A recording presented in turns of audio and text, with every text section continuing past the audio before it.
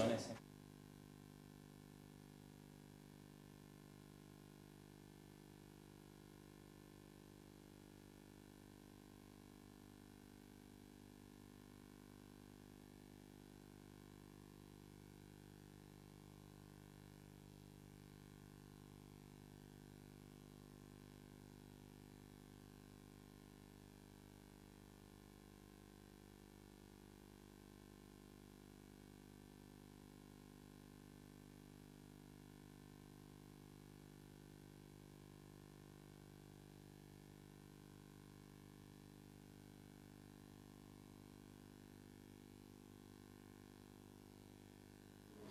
Sì, anche a volte anche dove c'è la lezione.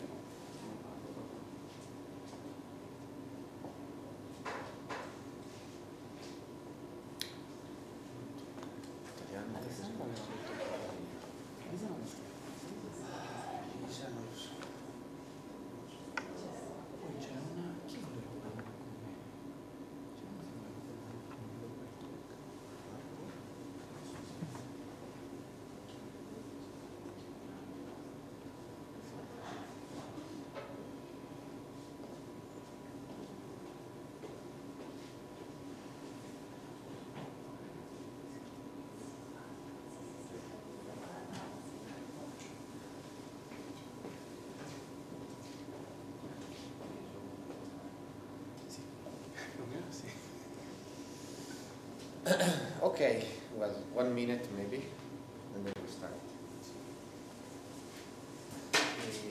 Neanche domani riesco a venire io.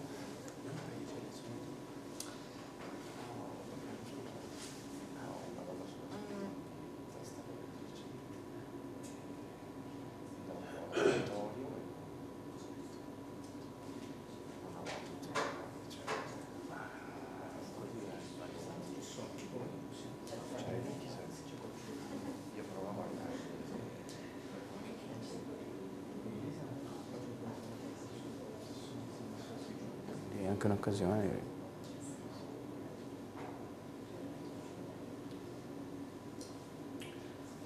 Va bene.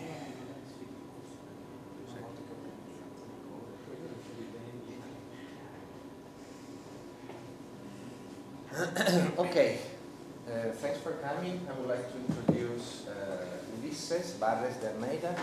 Maybe some of you are following this course on polarimetry, that is PhD course that Ulisses is giving here. Yesterday was the first time, and there will be 4 more lectures this week and the next week. So Ulisses, well, he speaks perfectly Italian, but I think it's more polite to speak in English. What do you prefer? I don't know the audience. If it's Italian, I could speak Italian as you wish. I see Cedric. Cedric's not Italian, so maybe sure. shouldn't speak. So, no worries. So he's Brazilian. He got the degree there, and then he went for the PhD in UK in the famous Durham group with Paula Chadwick. And then he spent how many months in Italy? I spent 3 months.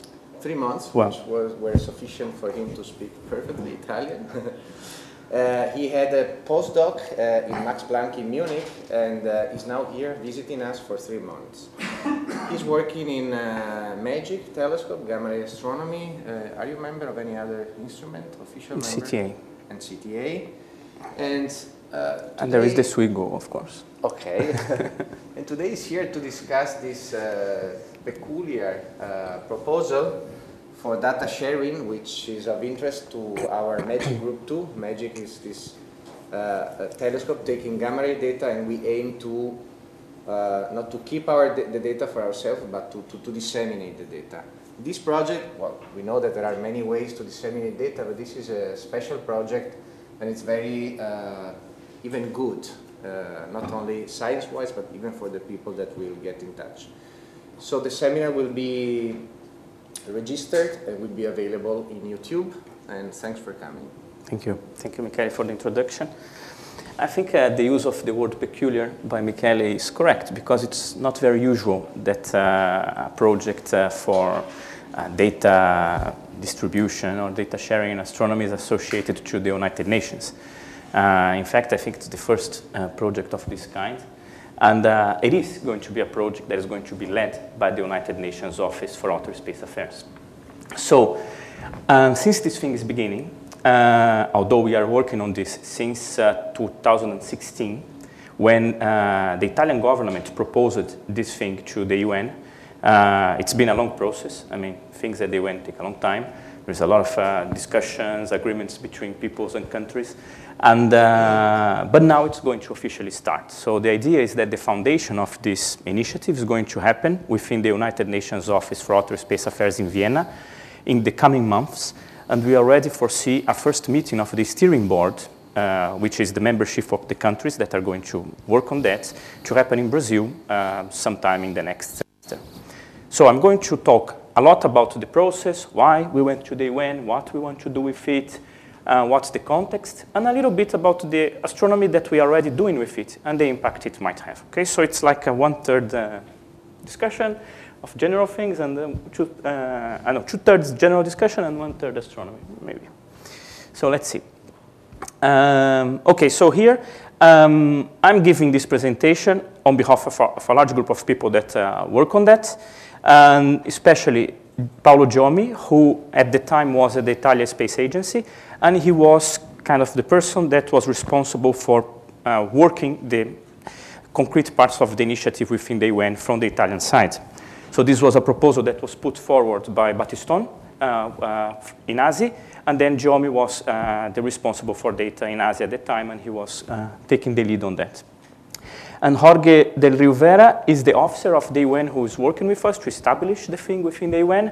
And of course, there is a lot of support from Simonetta Di Pippo, who is the director of the UN Office for Outer Space Affairs. Okay. So I think there are two premises to this initiative. At least these were the things that motivated the proposal of this thing by Italy back in 2016. And I think the first of these premises is the realization that we are on the verge of a dramatic increase in the volume of data that astronomy is going to produce. So in working out the initiative, we had a series of seminars and workshops and meetings. And this is one graph that was presented by Roland Walter from Geneva in one of our meetings in Vienna a couple of years ago. And it's very interesting because you see that if you put the numbers, where we are now, we are about to have really a qualitative change in the way we are going to have to deal with data in astronomy. So the sum of the major facilities in astronomy are going to produce an amount of data which is equivalent to what the LHC produces. So really this changes the way we have to deal with information. So for example, if you count CTA, this amounts to something like 30 terabytes per day of data. But if you put SKA, this is about 30 terabytes per year per living astronomer, per living professional astronomer in the world, not only radio astronomer. So it's obvious from this that a lot of challenges in the information technology side are going to come up in astronomy, but we are going to have much, much more data than we can deal with. So the pressure to transform this data into effective knowledge is going to increase on our side because these experiments are very expensive, they produce a lot of information, and I think it's expected that the amount of knowledge that we are going to take from this great increase in data is also correspondingly large. So we have to produce 2 orders of magnitude more knowledge by 2030 than we do today. Otherwise, it can be, oh, it's not fair with the public money that we are using. Let's see if this moves. Okay, I went back. Okay. Okay. And so this is a plot that is from the original proposal that the Italian government put to the UN. And it just wants to show what I just said. So if you increase the number of people that use the data, as a consequence of also the amount of knowledge that we produce from information increases, and what we could cost, the specific cost of knowledge reduces. So this is a question that if the data can arrive at more people, then the scientific knowledge that we achieve is cheaper. So 25 years ago, the astronomical data were maybe used by a small group of 10 to 100 or a few hundred specialists. And this has increased over time because of the efforts of initiatives like the Virtual Observatory and the increase of sharing of information. People from different fields can use data from different specialties in astronomy in a large multi-wavelength effort, because it's easier to reduce and analyze this data today. No? There was a lot of effort put on that, and there is protocols that help to integrate the information. But really, the ideal for the future is that the astronomical data, the real astronomical data, not the images that are used for outreach only, but the real astronomical data can be used by much more people from the public as well, including citizen scientists for education, so real astronomical data on the schools and at universities, at teaching level, and in any case, for any interested citizen that wants to have access to this data. I mean, the main logic behind that is that they are paying for the information, so this should be as open as possible. There was a report that was put out by the American Society for the Advancement of Science, and it predicted that within 10 years, citizen scientists are going to be doing fundamental discoveries in science through open data. So that's a very interesting perspective. I mean, if people that are good, kids that are good on computer can start playing with the data and find interesting things, I think that's where we want to go, yes? We have to populate the world of the web with good things, with information that is positive, that people can use and can be attracted to what we call STEM disciplines, no? Science, technology, mathematics. Okay, so if you type this on Google, this number here, this code, these are the codes for the documents of the Committee on the Peaceful Uses of Outer Space. You are going to find the original proposal. It's open online by the government of Italy for the Open Universe Initiative. So it was proposed by Italy as an initiative to be taken by COPUOS. So this was a committee that was created in the space race era, in the beginning of the Cold War, to guarantee that activity in space would not be militarized and would be essentially peaceful. So it regulates everything from telecommunications to bands that satellites can use for, and but also it regulates, I don't know, space debris and what is allowed and not allowed to do in space. And so it was proposed to them in preparation for this meeting, which was Unispace Plus 50, which happened 2 years ago, and it was the celebration of the first conference of the UN in '68 on the peaceful uses of outer space. So the main goal of the initiative was to as proposed to the UN, is to dramatically expand the availability and access to space science data, responding to the growing demands of transparency on the use of public resources and of the social returns of science. So when we say expanding the availability and access, it's not just for the specialists. It's really beyond the specialized level, okay? There is, for example, the Virtual Observatory that does a great job in making data available for other specialists. And in fact, it is the basis where we can build such an initiative. So this really wants to go beyond. And the motivations were the two things that I already said. So the logic is, by going from the raw data and the basic information on the observations, through different steps of analysis, interpretation to knowledge, this level of information here, the high-level data, is available to people in a way that's easily usable, easily integratable, accessible online with good data mining tools. Then this knowledge becomes really democratized. And that's the idea of the initiative. I think we have gone a long way from going to the raw archives of data, then to some repositories online, and today we have a lot of resources from many space agencies and institutions. But still, there is some level, for most of this information, there is some level of technical knowledge that stays on the way of the use of this information to science or really to understanding astronomy. So we really want to take this barrier out. So that's the proposal of the initiative. An interesting thing, this I took from a report that this funding agency in Brazil has hired a couple of years ago. And so they wanted to understand the impact of Brazilian science according to fields and things like this. So if you see here the number of papers produced in Brazil by the different disciplines and the impact factor, you see that space science doesn't have that much number of papers being produced. But the impact factor is very large, as it is with physics, but it's even larger. And if you see, if you look at the correlation between this impact and the number of international collaborations in the publications, you see that that's the reason why the impact is higher. So why to do this kind of opening of data at large through space science, or not through genetics, biology? Well, there is initially the attraction of astronomy. Astronomy really attracts the interests of young people, the fascination of the public, so it's a good entry door into, into science. But space science is one of the most internationally collaborative disciplines that exist.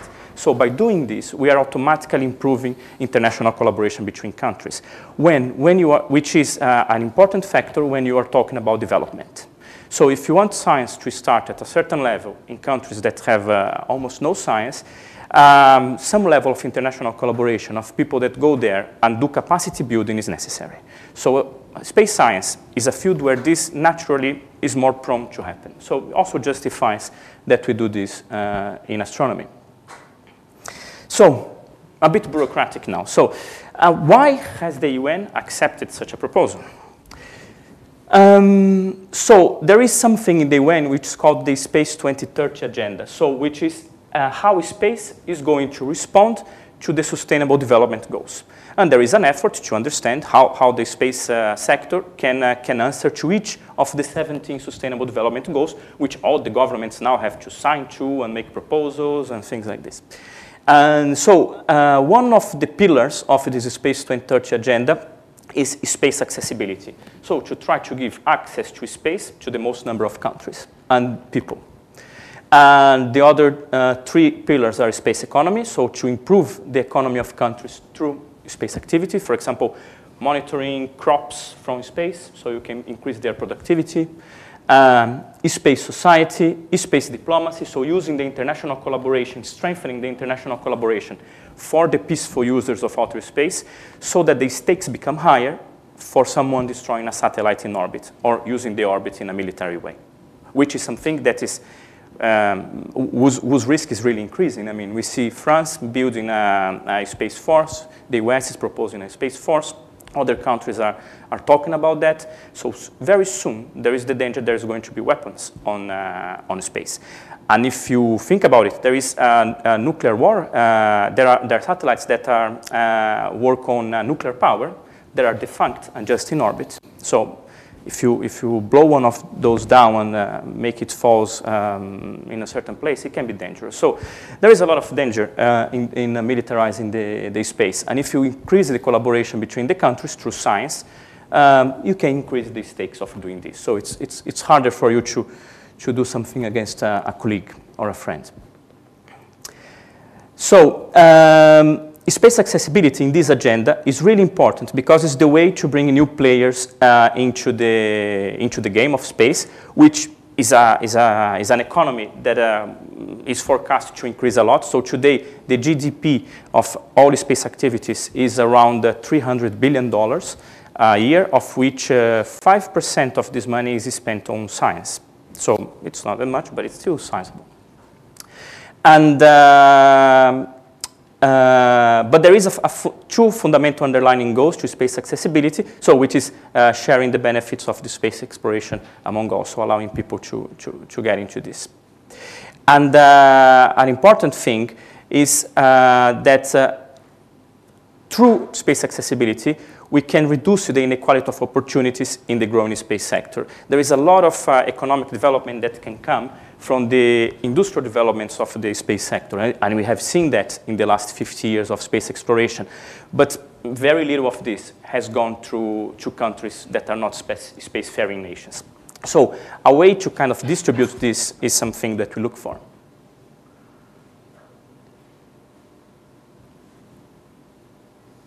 Okay, so this is just the SDGs.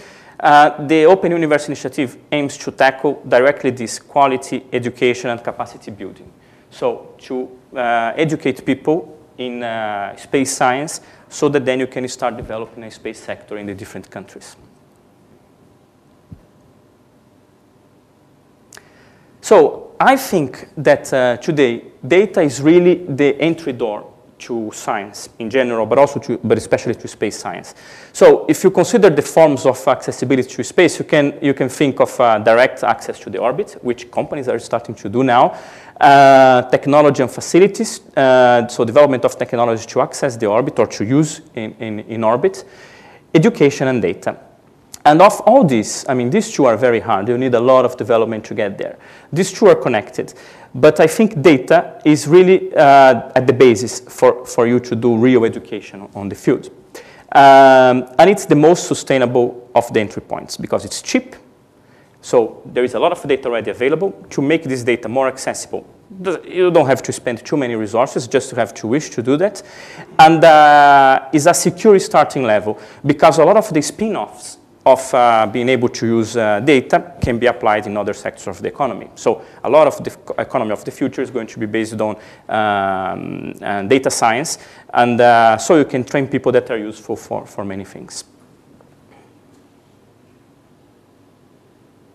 And also there are other aspects. For example, by doing this, you can increase international cooperation for development, allow that new players start to play an important role in the field, and develop an impactful South-South cooperation.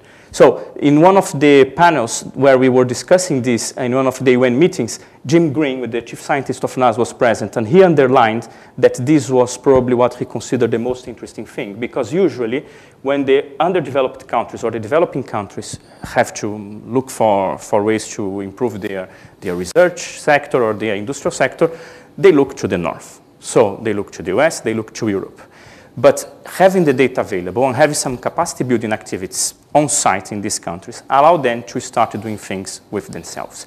And this is much more effective in producing new capabilities. For example, a very nice initiative about this related to radio astronomy is the African VLBI network that they are starting now. So the different countries are using defunct antennas, use it for telecommunications, rebuilding them, and start doing VLBI among themselves. So not only with countries that are more developed. So they have to challenge the things together, and they have to build capacity by themselves together, and this takes them much further.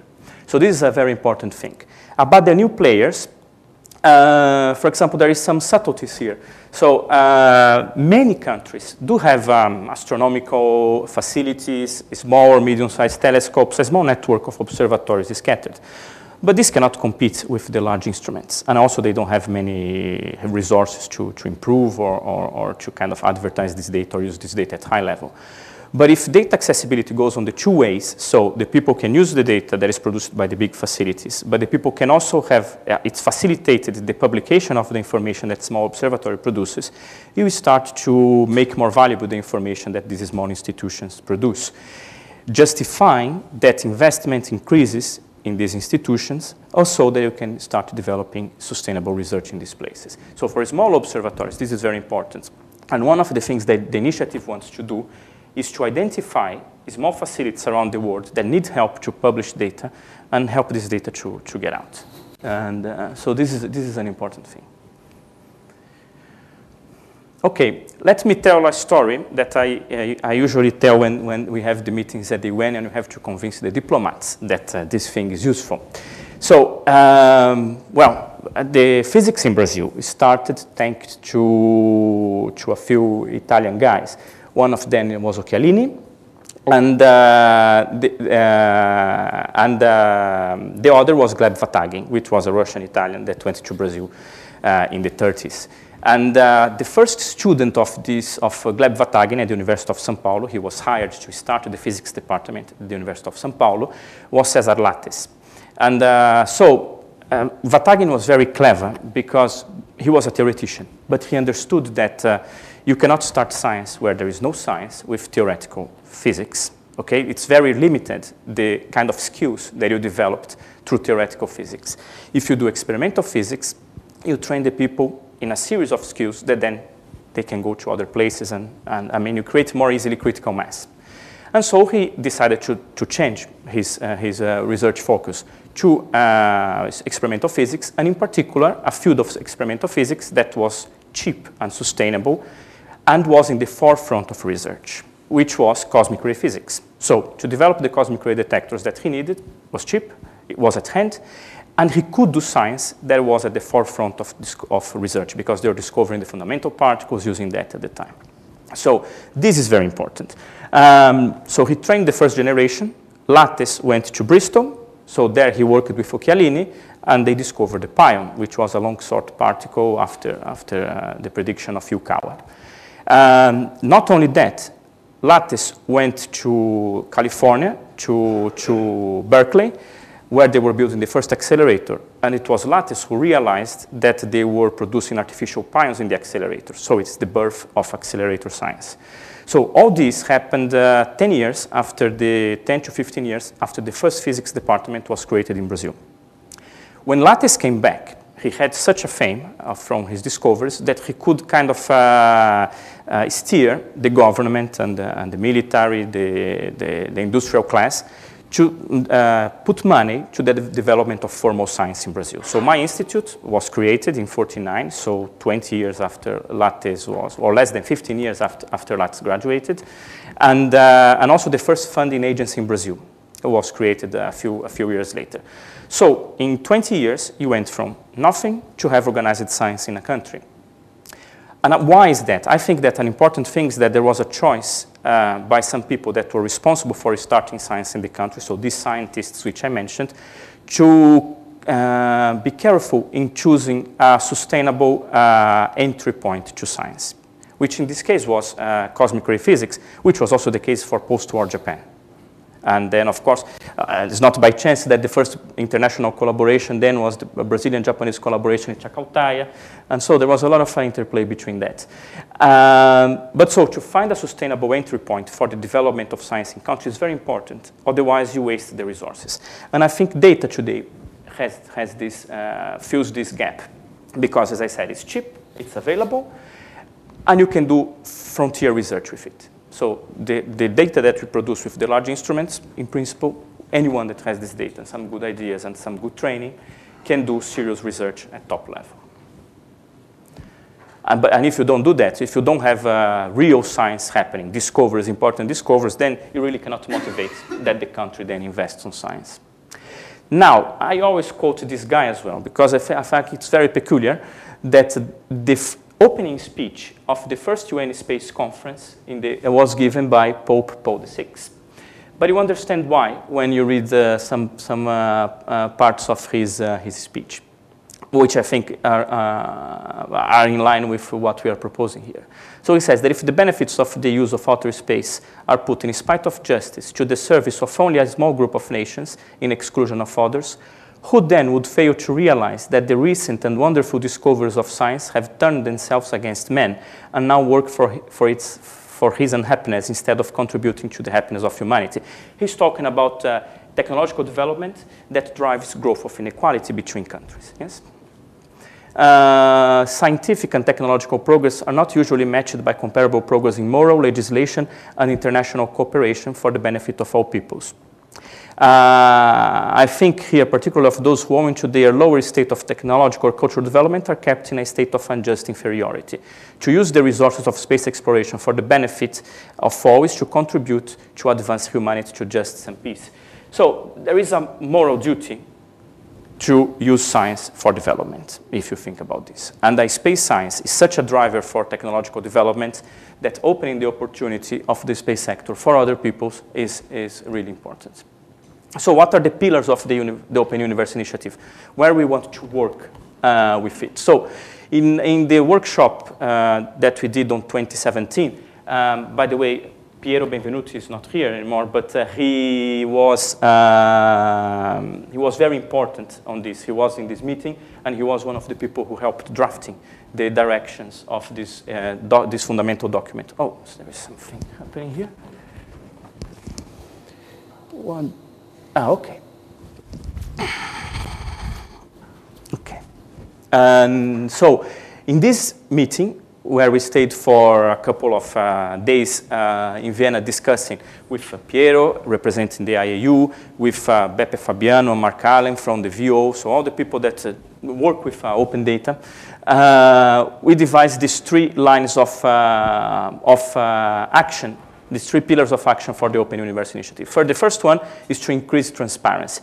So basically, try to promote these fair guiding principles for open data, which is to help the data to be easily findable on the web, easily accessible, interoperable, and reusable.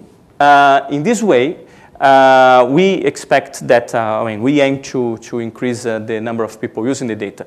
But the most important thing, and there is a condition for that, is that the data that's available, it has to be high-level data with PI quality calibration.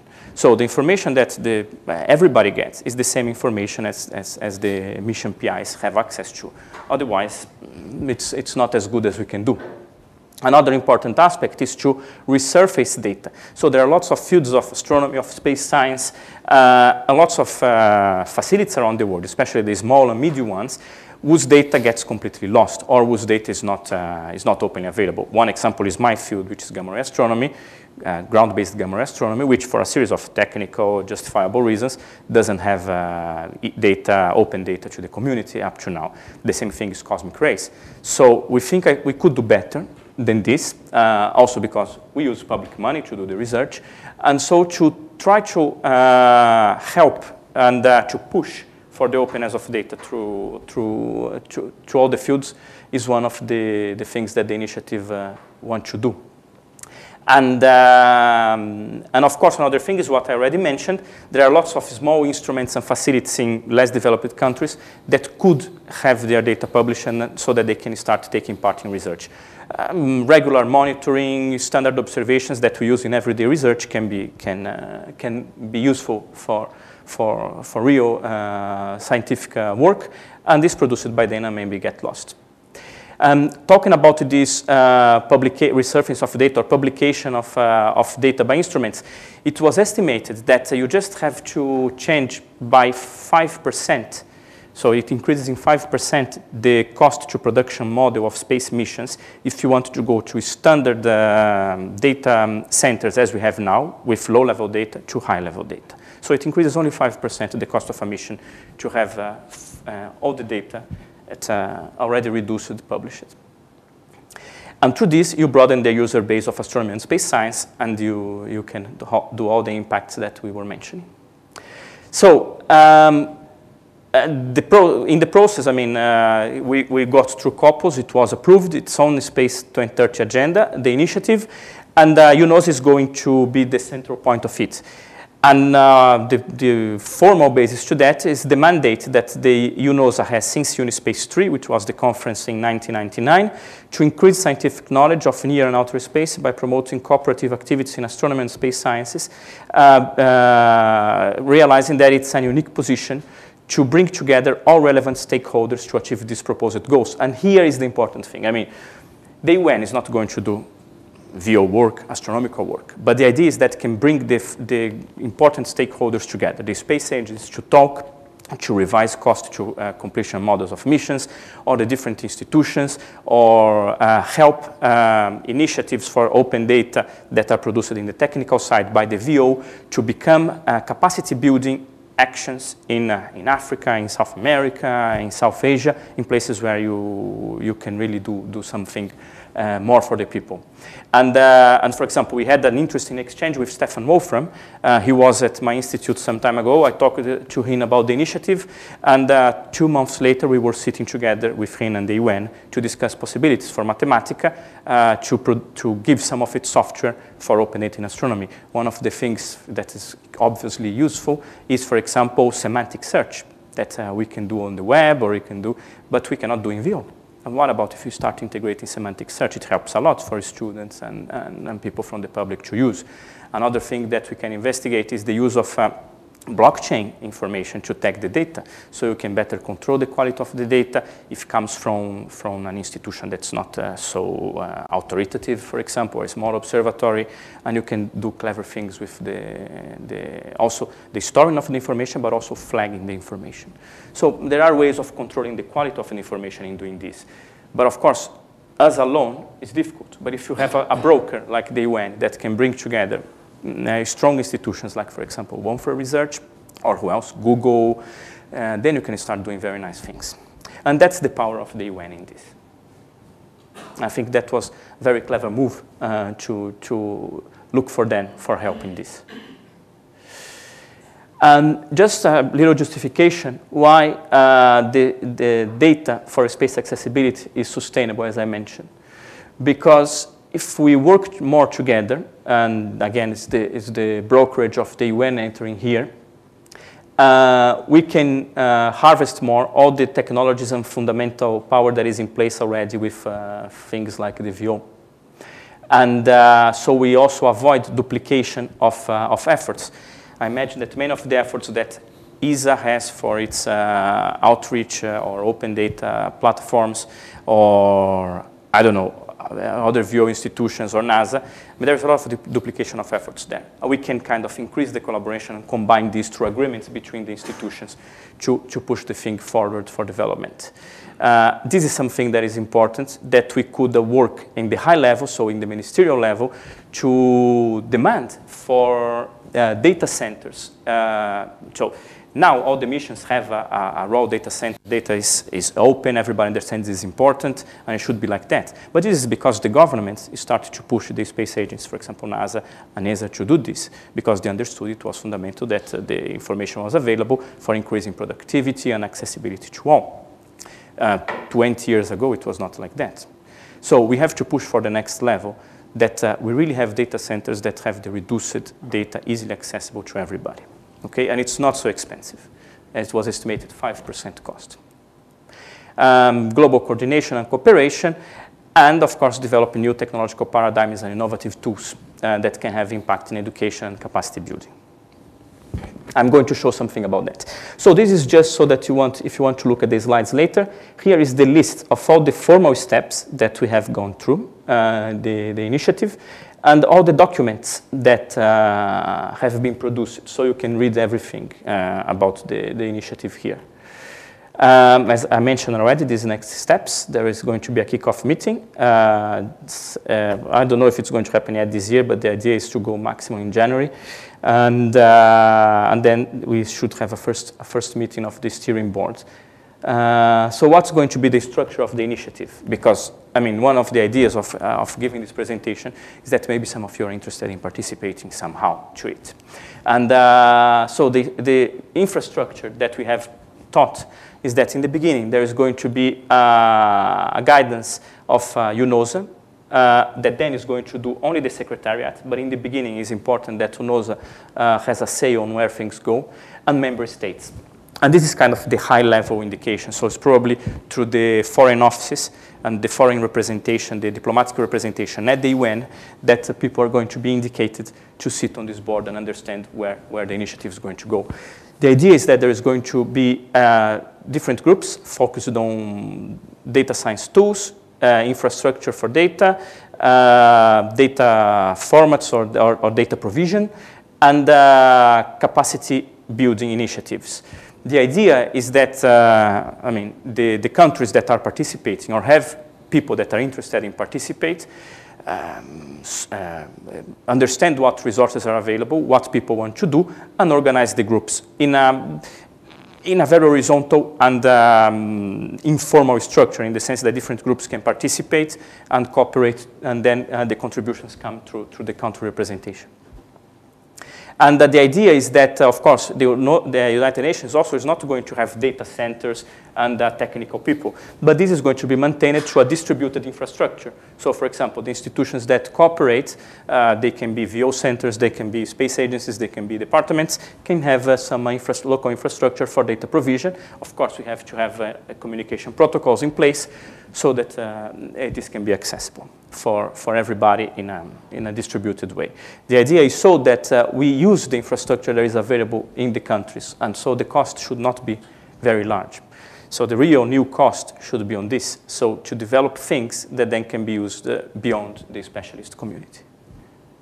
And this is already some proto-nodes that are in place. So there is quite a few groups that are doing something. There is ASA in Italy, there is also ICRANET in Italy, there is CBPF in Brazil, the University of La Plata in Argentina, the Armenian Academy of Sciences, a telescope network in Russia, Purple Mountain Observatory, very important observatory in China, the Technical University of Munich, and the New York University in Abu Dhabi have already started doing things this. So these are people that we met in the meetings of the UN, and that's where it started. But now it should start formalizing a bit more. Okay, I think this is, so this is some activities that we have already done. So in preparation and in demonstrating that this initiative can work, we have done some activities for data transparency. Basically, this is led by the Italian Space Agency through a web portal. I'm going to show you something about it. Data accessibility. So we are developing some new software to produce the enhanced data products. There is also a particular work from the BRICS community on this. I'm going to explain you about it. And some capacity building activities that have started.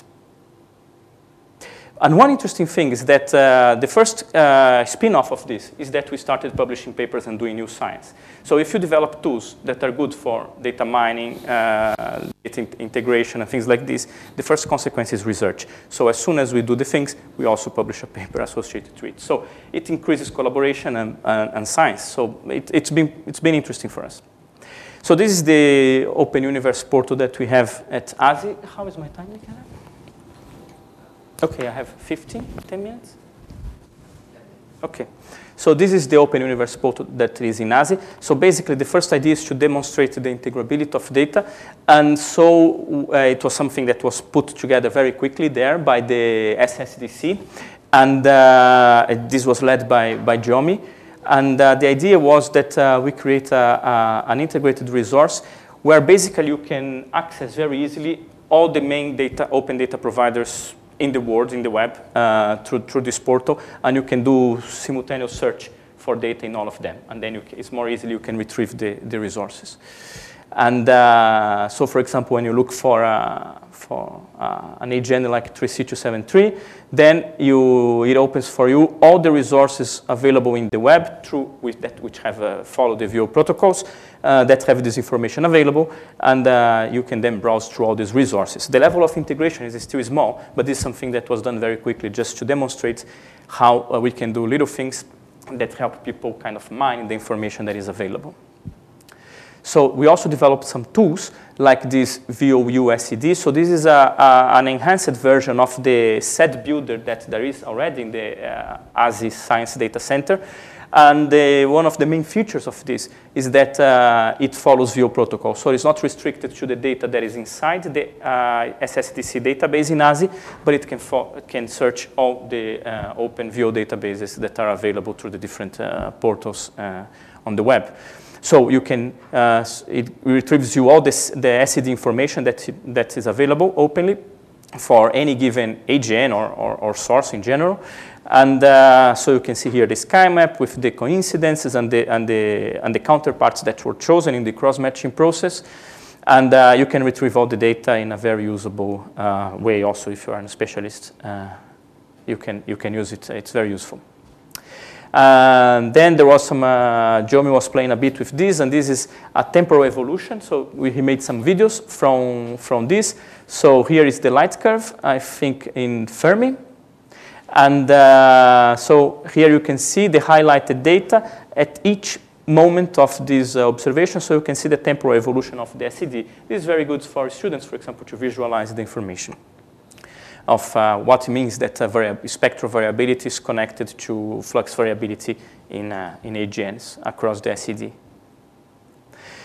We started some fronts, which is basically associated to our research. So, for example, now there is the Chinese and the Russian groups want to start a database of open debris because they work with small solar system bodies and open debris, which, by the way, is a very interesting thing because I don't know if you know, but the space debris information is considered sensitive. So there is no open data, open debris, space debris information. Usually the countries control it, the military watch it very closely. But the UN thought, I mean, we had a meeting at the UN 2 weeks ago, the World Space Forum, And one of the things that were being discussed is the impact, for example, of the mega constellations in astronomical observations. We are going to see constellations of satellites now. There is hundreds of satellites, thousands of satellites working together. And so this is going to affect astronomical observation, as it is already affecting. Yes, some of the Elon Musk satellites have been captured by large telescopes. And of course, when you have actions that, for example, some time ago, the Chinese blew up a satellite in space just to show that they could do that, and this kind of tripled the number of space debris that were in orbit. This is dangerous because it can create encounters, close encounters with satellites and destroy satellites. One example was what happened with ESA 2 months ago. Chandra almost, I think it was Chandra, almost had a collision with a satellite. It had to be deviated with a few hours notice because the communication was down, and it had to do a maneuver very quickly. Of course, it is a probability of collision, yes? Maybe there was nothing was going to happen, but there was a danger, and they had to maneuver it. So you risk losing a satellite of hundreds of millions of euros. But now, this information of the orbits of these debris are not available. Because it's treated as sensitive. But we are understanding that maybe there is a case to make this open, and there are 2 groups in the initiative that want to lead this work on creating the first database, open database for space debris. So there are some interesting things that can start happening when you start collaborating with open data, things that were not predicted in the beginning. So we never thought of challenging the community in this way before. But one of the things that we're concentrating is Open Universe for Blazar, so to do applications for blazar science. And one interesting thing that we developed was the Swift Deep Sky, and we published a paper on that a few months ago. So basically what we did is to get all the HISARC software with some properly done Swift pipelines, and put it in a Docker container so that you can easily distribute it, and you can easily do distributed data analysis with it, and everything controlled because the Docker is a closed environment. It's also good because it doesn't depend on operational system. You don't have to install anything. It's there for you. And with that, we could do some very quick and very efficient analysis of the 14 years of Swift archive. And for example, we produced the largest database of Swift observations for blazars ever. So we analyzed all the 11,000 Swift XRT observation of blazars. This took us only a few weeks, a couple of weeks, with normal computer clusters that we have in our different groups. And so this already shows the power of going a little bit just a step ahead on what you can do with software and in the impact it can have on producing information from the data that you have. So here is just a detail of this paper. You're welcome to look at that, and you can see all the collaborators that have been working on that with us. And then, of course, now we continue, and there is other papers that the different groups are preparing. So this is, then we get all that information of the 11,000 blazar pointings, and we produce the largest ever database of X-ray spectra for blazars. So we get all the blazars that have been targeted more than 100 times, and we produce very good spectra and information on spectral variability for all of them. So, and all the things that we do, we put available on the web. So the idea is that if we start doing this, so thinking of clever tools that can make data easily analyzable by other people, we also can produce more science among ourselves, and we are invited to publish this in an open way. Bear in mind that to operate this Docker, you have to do nothing apart from giving the sky region that you want to analyze, and it gives you the result. And the other thing that we do is that if you allow, when it analyzes the result, it also sends it to us so that we can keep an up-to-date database that is kind of built upon crowd sharing.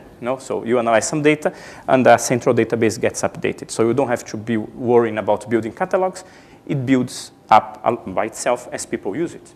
And if there is new data, then you can overwrite previous information that is obsolete.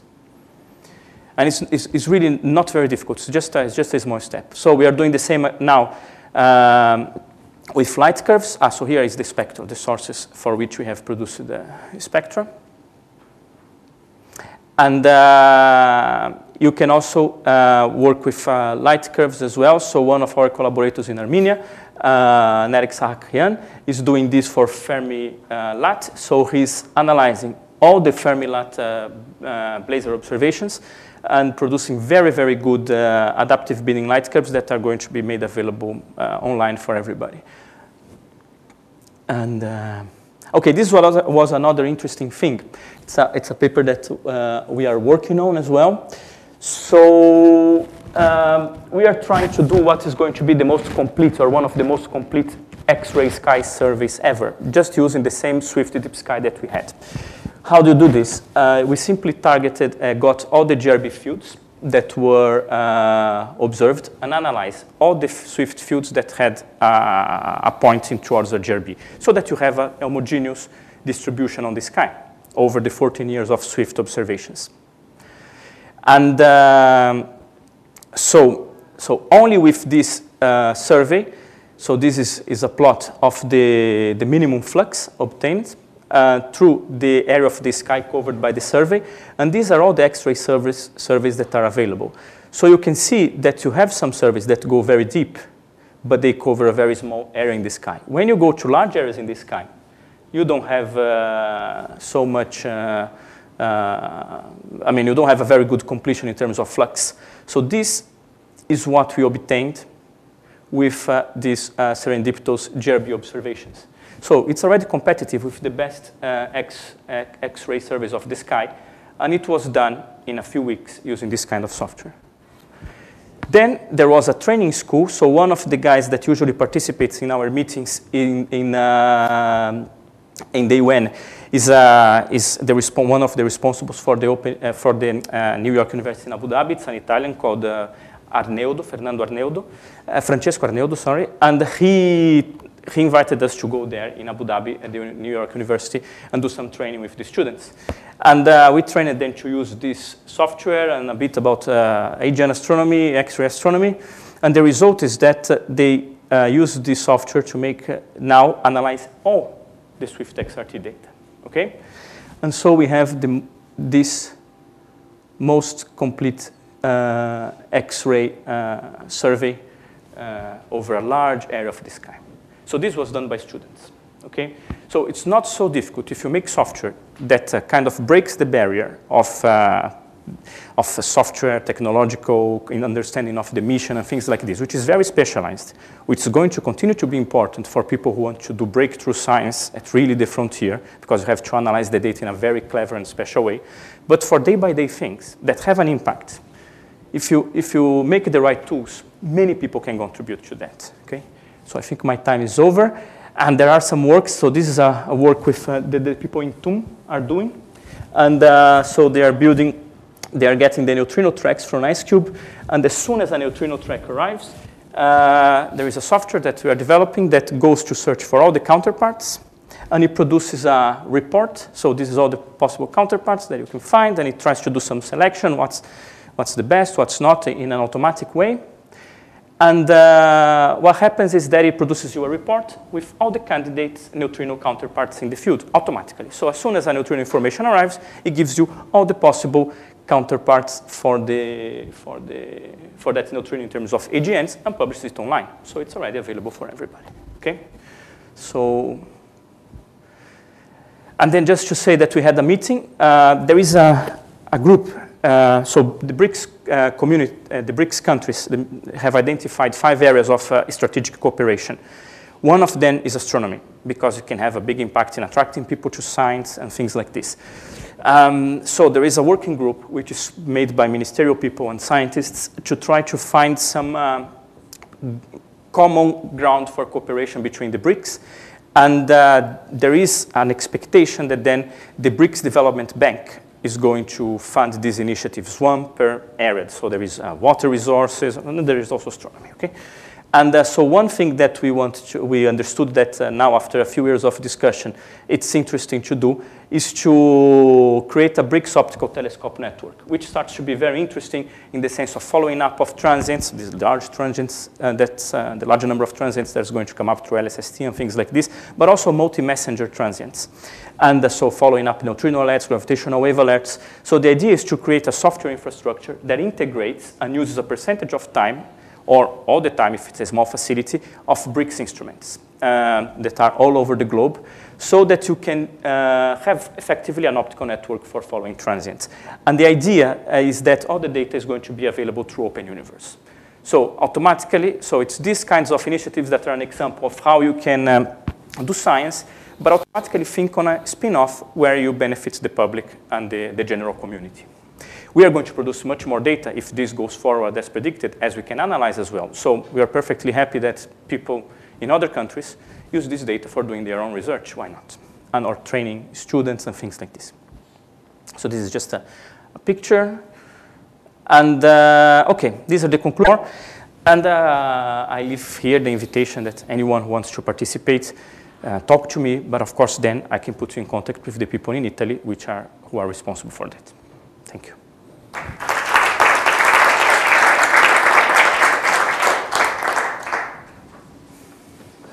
so Ulisses will be here until the end of January, more or less.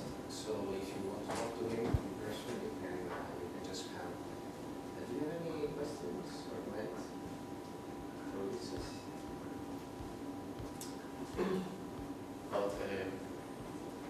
About the countries that will exploit these facilities, what is the starting point? For example, I'm from Colombia, I know many people from there, and how can I share this information with them?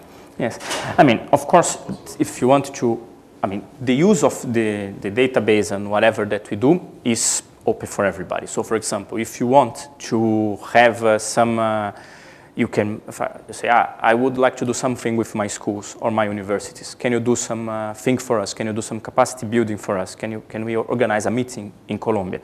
This is possible. If you want to contribute as an institution, so you produce data or you like to do software stuff and you want to contribute, this is also possible. It's open. You make an offer. You join us. So the idea is that.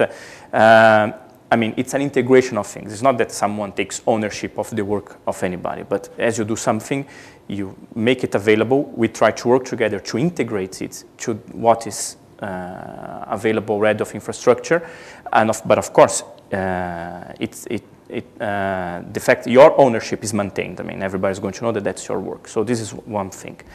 If you want to get formally involved as a country, then you have to, this has to pass through your foreign representation at the United Nations. So somehow you have to understand what's the process that you can through probably your Ministry of Science or the International Affairs Office of your Ministry of Science to talk with the UN representation. Of course, we have contact with these people. I probably remember seeing in some of these meetings the Colombian representative in COPUOS. So you can always contact us and we can help you get in touch directly with the representation, and then you do the formal steps that are needed in your country. What does this mean? This means that then Colombia officially joins the Open Universe Initiative. It participates on the steering board that makes the decisions. So probably someone high level is going to be there, and it's going to help steer and give the directions to the initiative. There is also an expectation that the countries that participate give some commitment, some kind of contribution. This can be direct money to the UN, so that it does capacity building activities around the world. And this probably becomes a share of Colombia's contribution to the United Nations, which is something that's already provided for in the budgets of the governments. And, but also, for example, you can commit for some observatory of Colombia to produce data in a way that is open and is going to feed through with through the initiative. With the criteria and the requirements that the initiative asks for in terms of accessibility and things like this. So I don't know if my answer is clear, but there is many ways in which you can contribute. The formal contribution it can take a bit of work because you have to convince your government that they want to be part of this. But it's not impossible. I mean, this happened. We contacted some scientists in Argentina. They did that, and there are some Chilean colleagues that are doing that, and Uruguay also. So there is a movement in many countries. It's usually, I mean, that's a positive initiative. So especially our countries that are developing countries, they find it very nice that they can be part of something that can have a benefit to us, direct benefit to us.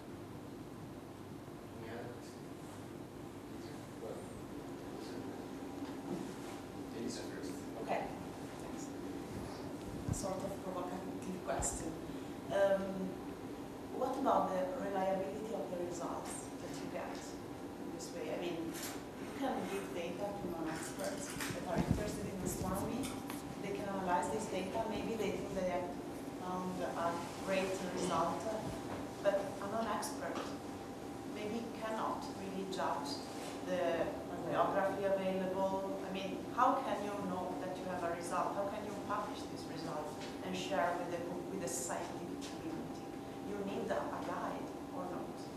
Well, my answer to this question is that, I mean, I don't think it's our job to kind of tutor what people do with information, in a sense that, for example, how do you get to rely on the publication of a group that puts out a paper on AGN in, I don't know, in Thailand?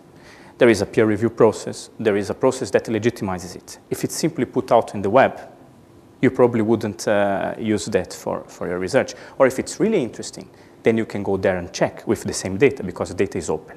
I mean, the best way to control the quality of result is that the data is open. If someone uses completely open data to produce the results, you can go there and check. It's much worse when the data is not open and you go through a peer review where you never see the information that was used to produce the results, and you just see the final equation or the final fit, and you saw no step of analyzing the result. If the result is produced by an authoritative collaboration, so SWIFT itself or Fermi itself puts the high-level data available, then you know the analysis is okay, because you cannot know better. And then if someone uses that for a wrong conclusion, it's easy. You can just get the same data and show that it's wrong. So I think... Do you think they will publish, or you plan a platform where you share this sort of intermediate results? Well, then people can do... No, I mean, we share only the data. Then scientific results, what we are doing with this data, we publish on academic publications. But again, people can publish wrong ideas about without data. See the Flat Earth initiative. It doesn't need any data to publish wrong things and influence people negatively on the web. But the problem is that that is based not on information. The things that are based on information, we can check. And if the information is available, we can cross-check. You have some comments. Sorry, because she was very... Yes, and on this point, you are not just sharing the raw data. No, it's the high-level data. High-level Yes. data. And this comes from a process of measuring something Yes. on raw data. Yes. So the measurement may be already... okay, but that's something that perhaps I was not so clear. Yes. There must be some quality control. Yeah, so perhaps this is something that was not so clear. So if you are going to make available SWIFT data, you are either going to do a very authoritative analysis. For example, Paulo is one of the responsibles for writing the SWIFT software. So when we produced this pipeline, we had someone that was a big specialist. But of course, the general public cannot reduce Fermi-like data. Yes, they would not be able to. We are giving the final data. So the idea is that the data that we make available comes with a stamp of who produced it, so that we know that it was produced by someone authoritative. We would never accept in the database data that was just analyzed. Of course, if the person analyzes and publishes in VO format on the web, you cannot forbid. yes? But the idea is to have some control. Of course, we have to improve that in the sense that we can use technology like blockchain, really to know the procedence of the data and things like this. And then you can flag for it, you can filter through it when you use the data. But the alternative is not to have the open information. And, I was just wondering if the big archives that are providing data for professionals from the now, like the CDS, yes. or the MAST from Space Telescope, or others, or like ESO, if these big players now are collaborating with you, or if they just don't care or don't have people to put in contact with. Yes, so most of them. So we had high-level ESA representatives, the leaders of CDS were in the discussions that we made at the UN. So all these people were invited. They have participated in the discussions in helping to define the direction of the initiative. Of course, I think that the job they do is basically a fundamental job about data protocols, formats, and things.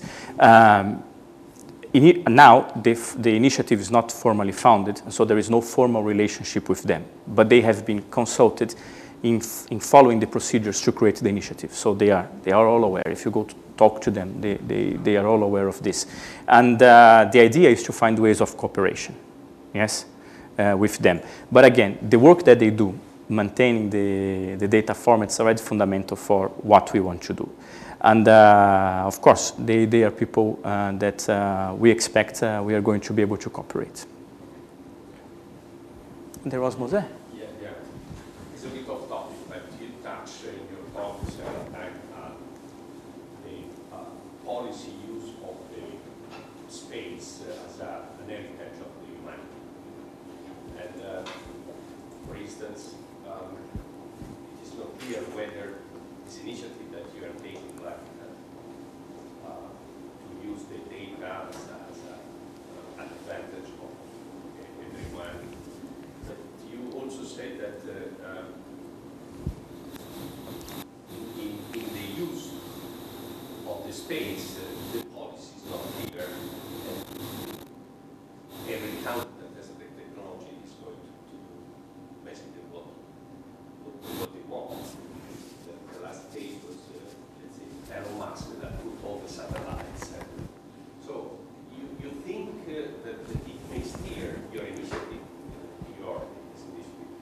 it may steer some, let's say, good policy of the use of the space as a heritage of the humanity, or if we need some more time, some more clashes to say, okay, let's sit together and try to write some policy for the use of the space.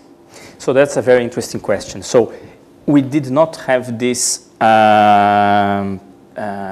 pretension, this expectation in the beginning.